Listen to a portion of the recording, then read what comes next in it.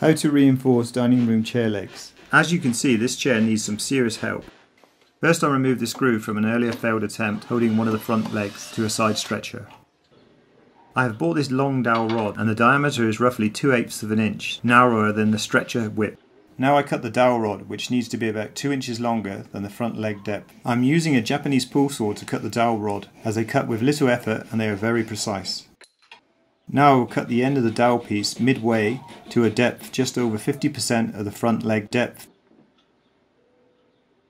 Now I drill a hole exactly in the middle of the opposing side of the stretcher. The depth will be slightly less than the dowel rod which I just cut, and the drill bit diameter should be slightly less than the dowel rod diameter. Now I cut off another small section of dowel rod. This needs to be at least 3/4 of the front leg depth.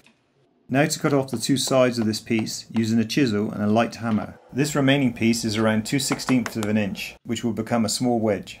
Place the small piece of wood up against a wall and shave off a triangular section on each side. Now to glue in the original dowel rod with the cutout in place. The hole size turned out to be slightly larger than I would have liked, but no worries, as the glue when dry will be stronger than the wood fibres. I orientated the dowel so its wood grain matches the vertical wood grain of the front leg. Now to glue the wedge and tap it home with a small hammer so the dowel will be firmly stuck in place. This technique is also used when trapping the legs in a stool seat. Next, to fill any gaps with glue and some sawdust. The glue has been drying now for over an hour. I am placing some masking tape here to protect the wood.